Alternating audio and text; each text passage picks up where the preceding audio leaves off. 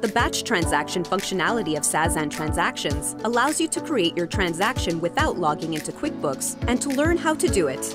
Log in to SaasAnt Transactions. Select Batch Transactions.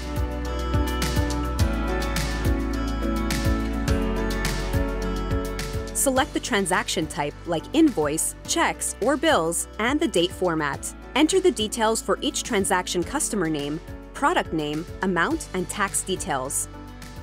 You can select the lines and copy the details from your file and paste them instead of typing manually. You can duplicate the entire line, or you can add a new line to enter multiple transactions. Select Upload.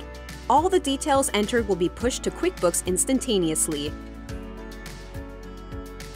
Have you ever forgotten to upload a particular set of accounting data after migrating to QuickBooks and been left wondering what to do? Use Batch Transactions feature from SaasAnt Transactions and speed up your accounting practices.